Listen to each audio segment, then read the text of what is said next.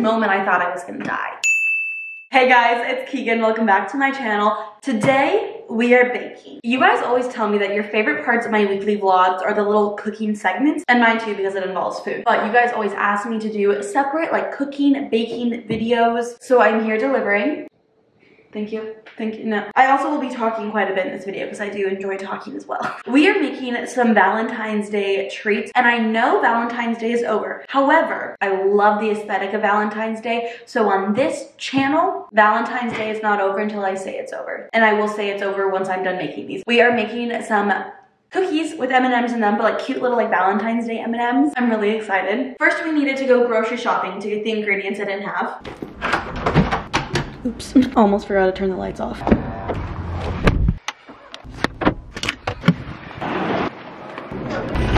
We are looking for cute pink M&Ms. They blocked off the Valentine's Day section, so I'm like, how am I supposed to get cute Valentine's Day M&Ms if there's no Valentine's Day section? They're restocking it with the Easter stuff, which would be cute. There probably would be Easter stuff, but it's also blocked off. So I might have to go to another store, but I'm about to pee myself. I found them and they're on sale. I'll do 2. While we're here, I might as well. I actually like just went grocery shopping and then like changed into this top right after. I was like, it's more festive, it's pink. And then I didn't realize like my body and my face don't really match, but like it's fine. We'll move on from it. We'll get over it. So we're baking. The first step would probably be to pull up the recipe on my phone because I forgot to do that. First step, we're gonna preheat the oven. Just did that. Okay, now what do I gotta do? Oh, okay. Should I get out all the ingredients? Probably. Wait, what?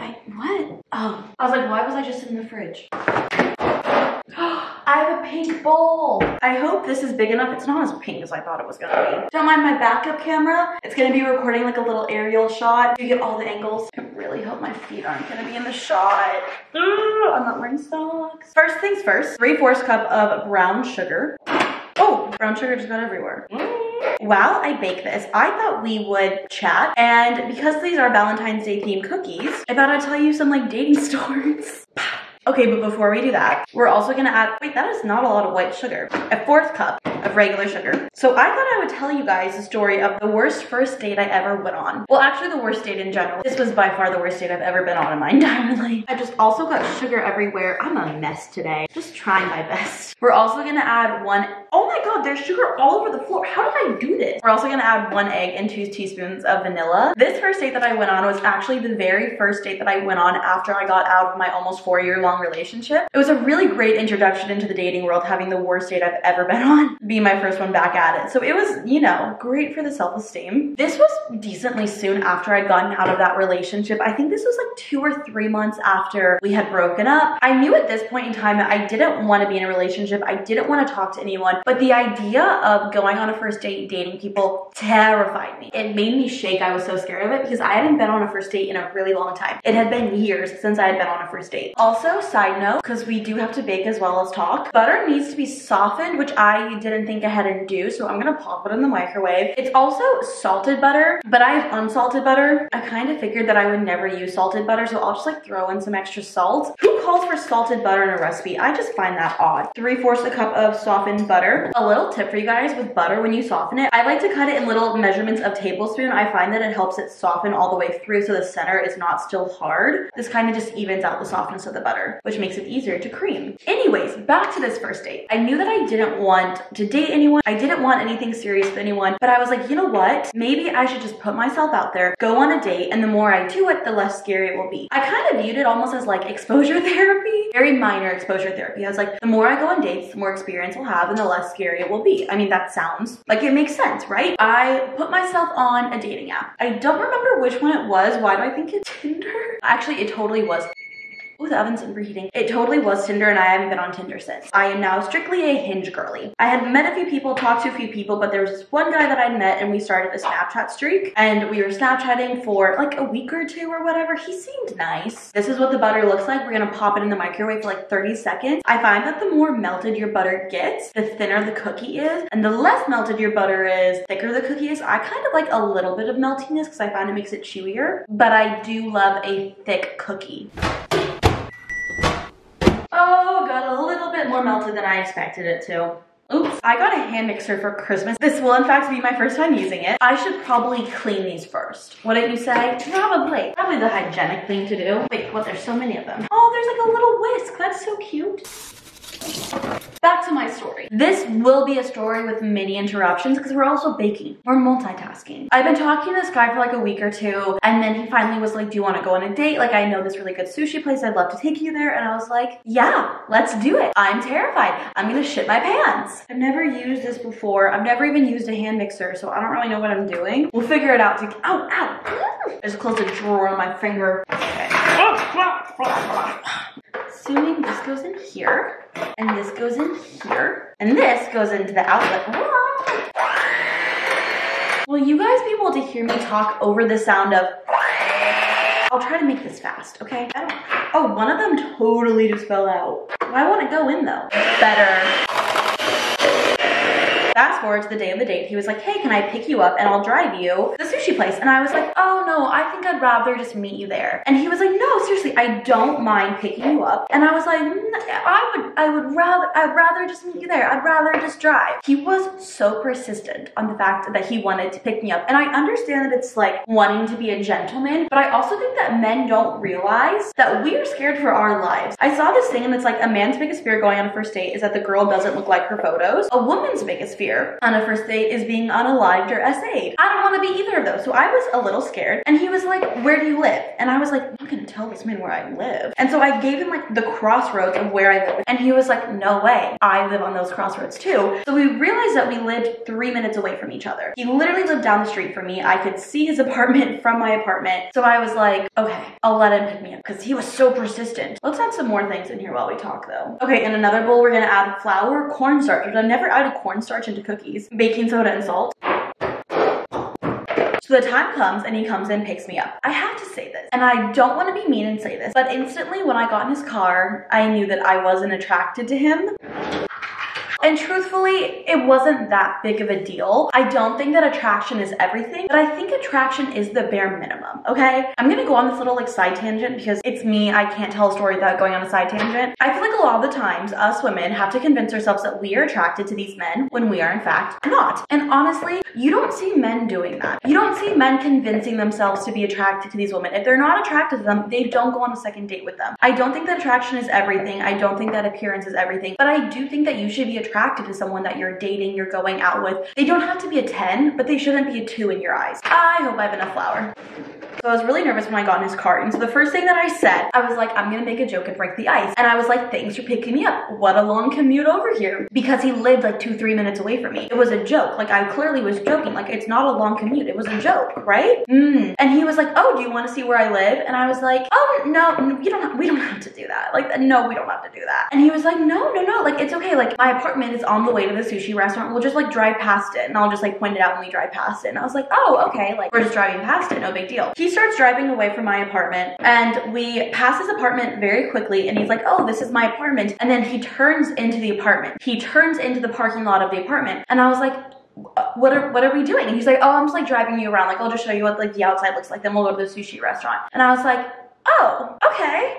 And I'm like nervous at this point because I'm like, oh my God, like I haven't been on a date in a really long time. Like, is this how I get murdered? I don't know what's happening. So then we get to his apartment and he parks his car. And I'm like, why is he parking his car? And then he starts to get out of his car and he's like, here, I'll show you around. And I literally said this. I verbatim said this. I was like, I don't think I want to do this. I literally said, I don't think I want to do this. And he's like, no, like I'll just show you my apartment, then we'll go get sushi. Like I'll just like show you what it looks like on the inside. And I was like, we really don't have to do this. I don't like, this is kind of weird. I don't know if I want to do this. I said that out loud. And he was like, no, it's not weird. Like, let me just show you my apartment. In this moment, I thought I was gonna die. I am too young to die. I was freaking out. He's being super persistent at this point too. This man is not letting it go. Like he's wanting me to see his apartment. And I'm like, when I walk into this apartment, what am I gonna see? Is he going to unalive me? Like I was terrified and I felt like I couldn't get out of it because I didn't have an out because I wasn't driving and I was so stressed. I immediately got out my phone and I texted my best friend and I was like, he's bringing me into his apartment. If I don't respond to your text in 5 minutes, call the police. You have my location. I was like, I'm so scared right now. I don't know what to do. So we walk into his apartment. Do you want to know the first thing that we see? His naked roommate. His roommate was naked. I saw his naked roommate the second I walked in the door. Yep, I saw a naked man. His roommate had just showered and he was walking from the bathroom to his his room. I don't know why he decided not to wear a towel. I guess they don't do that. I guess they're just that kind of close. I guess he thought he was alone. So I saw his naked roommate.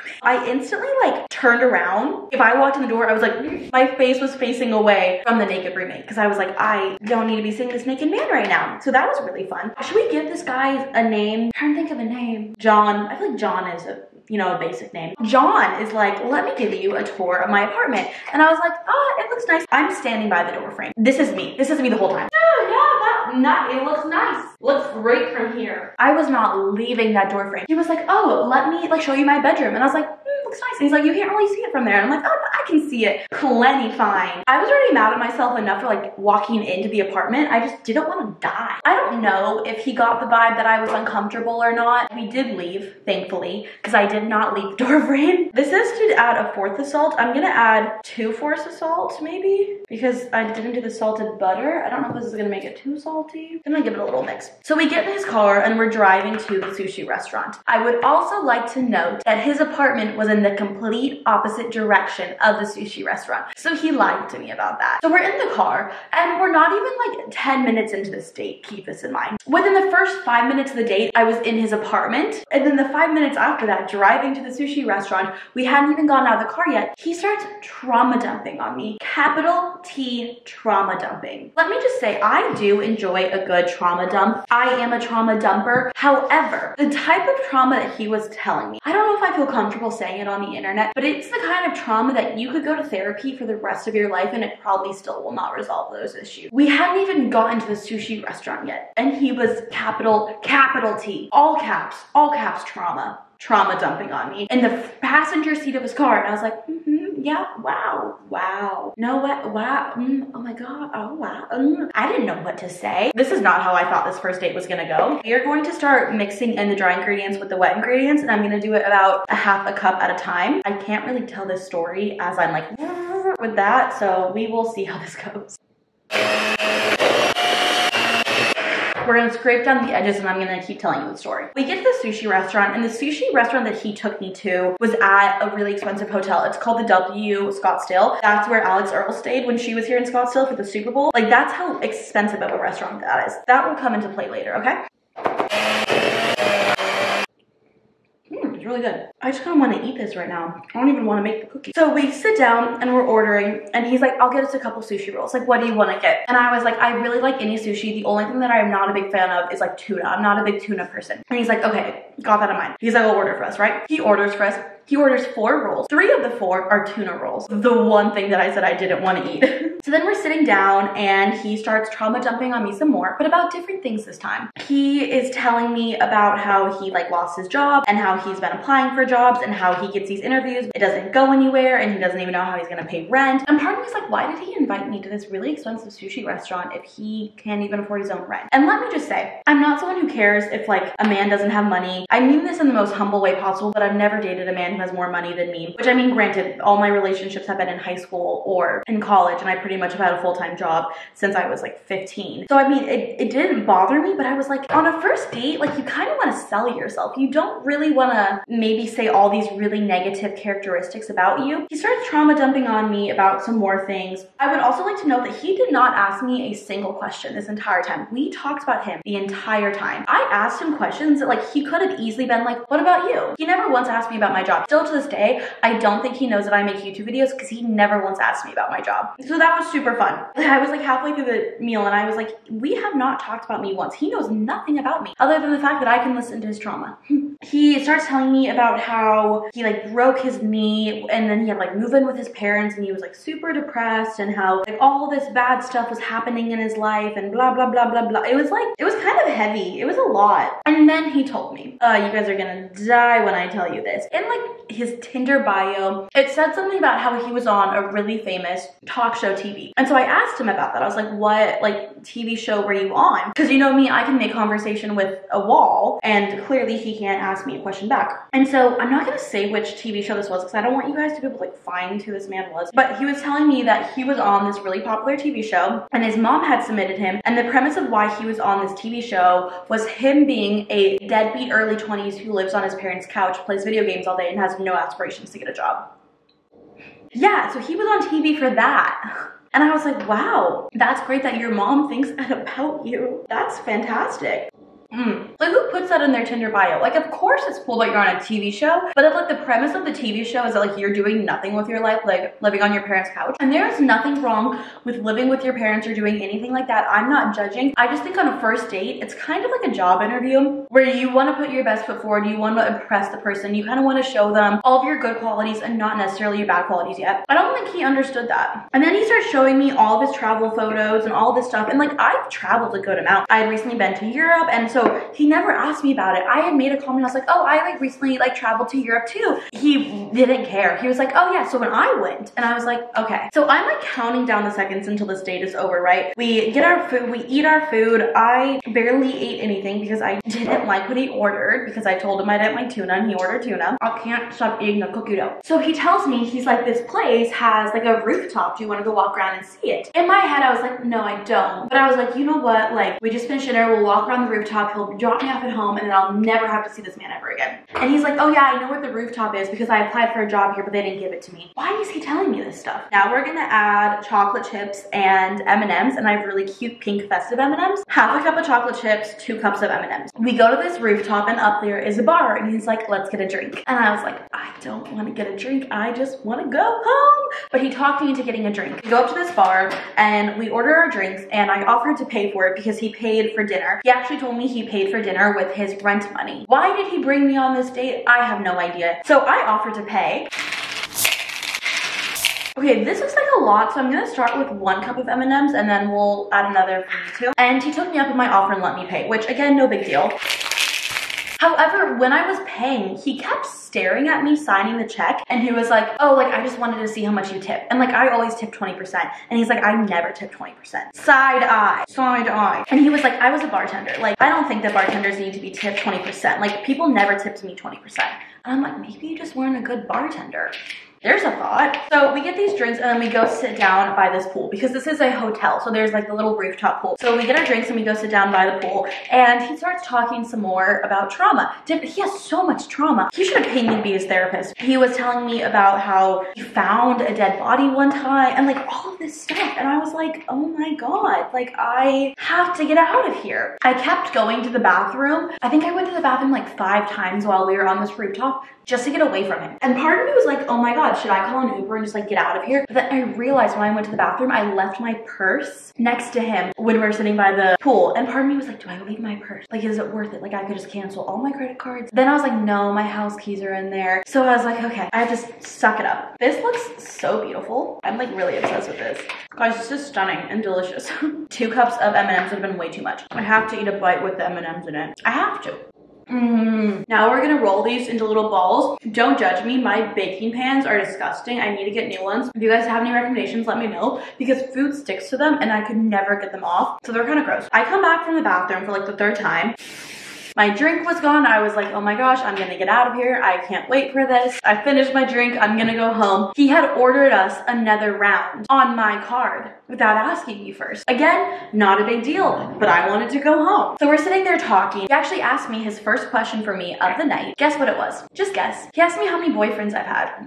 I told him that I've had 5 boyfriends. And I mean, I had 4 boyfriends in high school and 1 boyfriend in college, right? And he basically like slut shamed me for having 5 boyfriends. And then he goes on and talks about how he was like the best bartender of the world, how every single person was like obsessed with him at his old bar that he worked at back at home. And I was like, I don't know, if you didn't get tipped 20%, maybe you weren't that great of a bartender. Obviously I didn't say that to him. We finished our 2nd drink and I'm like, yes, I can go home. I was counting down the seconds until we were done with our drinks. I slurped mine down though too. I drank that so fast because I was like, I gotta get out of here. And again, he was my ride. I couldn't get out of there. From this point on forward, I will be driving myself to every first date. I don't want a man to ever drive me on a first date, because if I need an out, I want to be able to just out. I should have called an Uber. You live and you learn. So we're done with our drinks and I was like, yes, we're leaving. And then this bartender comes over, or this server, and he's like, hey guys, do you guys want another round? And I was like, oh no, like I'm good with mine. And he's like, I'll take another round. So he gets a 3rd drink on my tab. That was really fun. Also keep in mind, he was driving and he was 3 drinks in. I was kind of buzzed because I had slurped mine down. down, remember, because I was trying to get out of there. I was trying to drink my drink as fast as humanly possible. So he just wasn't really my vibe. And then he keeps talking about how he doesn't like TV, he doesn't like movies. Like the only thing he really like uses his TV for is video games. This will come into play later, okay? He finally finishes third drink and I was like, you know, like I'm kind of getting a little tired. Like maybe we should go. Like I have work in the morning. Again, he has no idea what I do for work because he never asked me. That would have been a great point in time for him to be like, oh, what do you do? No, didn't do that. He did not do that. These are so beautiful. I'm obsessed, you guys. We need another bite.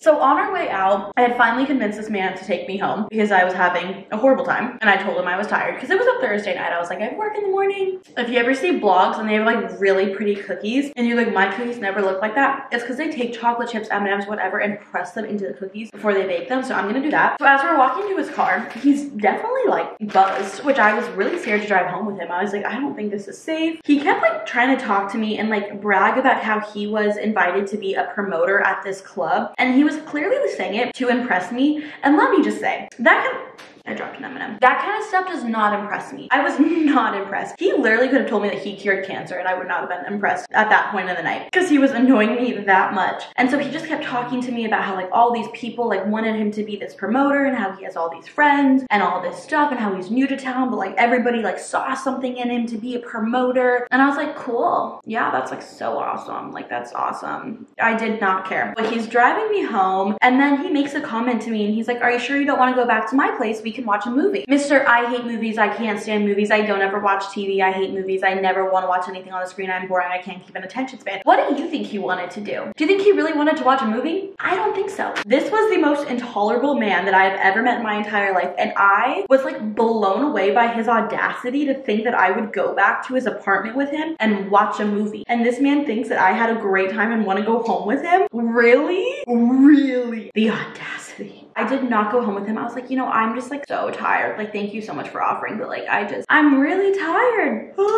Fake yawning. It was pretty late at this point. I think it was like 10 p.m. Like we were there for a while and I was just counting down the seconds until I left. And then he gets to my apartment. I'm like, okay, bye. And he's like, wait, let me give you a hug, goodbye. So he like reaches over like the middle console. Like we're still sitting in the front seat of his car and he reaches over and hugs me. And I have never pulled away from a hug so fast in my life. So freaking fast in my life because I was not about to let this man kiss me. He ruined my Thursday night. I wasn't gonna let him kiss me. Not a chance in hell that was happening. So imagine this is the hug, right? Like that was me. Like it was so unsmooth, unsly, but I was like, I am getting away from this man. I was like, thanks. Still to this day, he does not know that I make YouTube videos, so I guarantee you he's never gonna see this. So that was a really great first date back in the dating world after I had just gotten out of a relationship. It really boosted my confidence that there are good men out there. It really did. We're gonna put this in the oven. I don't know how long for, 9 to 11 minutes. I like to go on the shorter end of the baking time and then let it carry over cook, which is when you take it out of the oven and then you let it sit on the hot pan for a while. It gets the outside hard but the inside gooey. Mwah, love.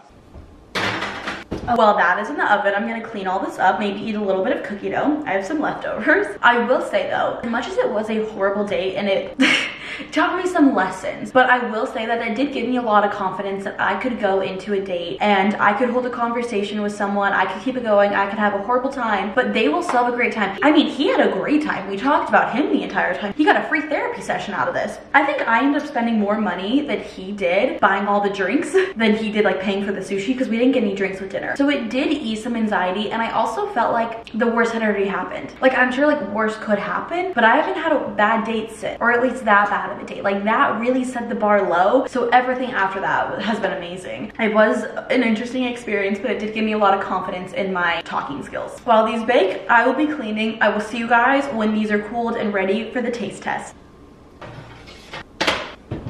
This is how I like my cookies out of the oven. They're a little underdone almost, but I like for them to carry over cook, so they're gonna harden a little bit, so they'll be like extra gooey in the center, which is yummy. Ooh, oh my gosh, angel numbers. This is what the cookies look like after they've all carry over cooked. The pan, I mean, it's a little warm, but it's not hot. I'm like not burning myself. If you like your cookies to be a little more golden brown, cook them for longer. I like my cookies to be like almost raw. Now it is time for my favorite part of the video, when I get to eat them, duh. I'm gonna choose the ugliest cookie to eat because I want to take a photo of them. This one was selected as the ugliest cookie. That's really good. I will say, I do like kind of an underbaked cookie, but I wish I would have cooked these for a little longer. Normally I'd eat that whole thing, but I ate a lot of cookie dough, so I'm feeling pretty full. I love you guys so much. Thank you so much for watching this video. I didn't expect that one story to be the entire video, but let me know if you want more stories. They don't even have to be dating stories. They can just be stories in general. I don't know. But I love you guys so much, and I'll see you in my next video. Mwah! Mwah. Happy Valentine's Day. Happy late Valentine's Day.